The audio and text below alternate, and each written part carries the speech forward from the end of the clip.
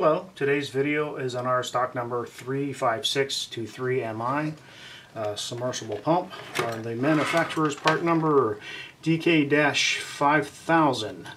It is rated at a 110 volts AC, so it is highly recommended that you use a GFI circuit to plug it into for safety, obviously.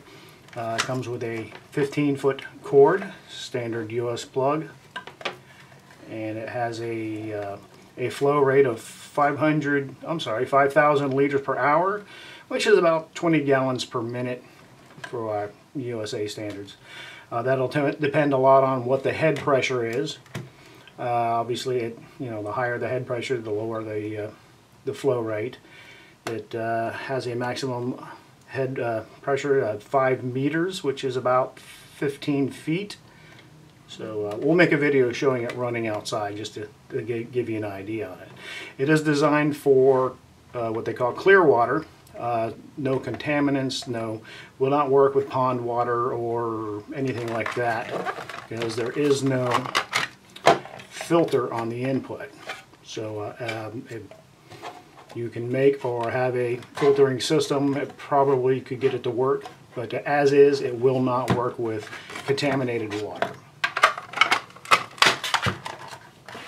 Okay, this is the output. It has a nice standard, get this out of the way here, nice standard size for the garden hose, which is nice. So you can just use that. Or it comes with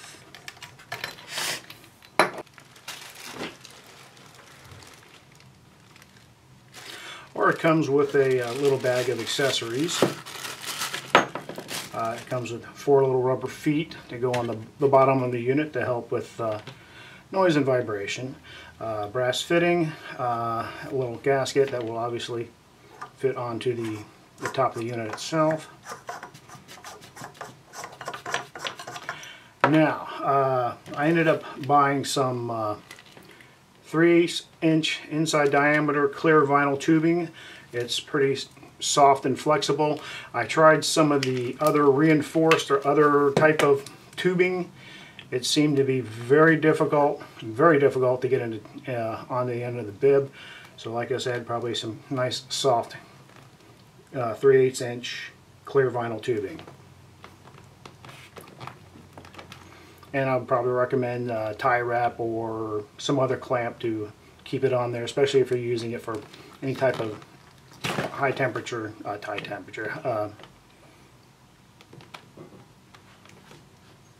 head pressure.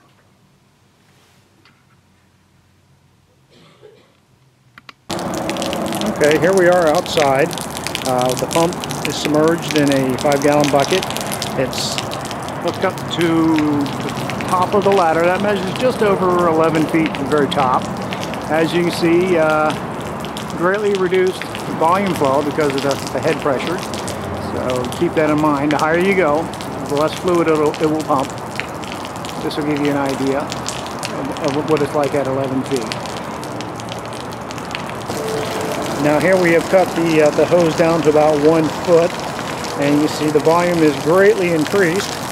In fact, you can see it draining the bucket very, very fast. Give you an idea of the flow with a low head pressure.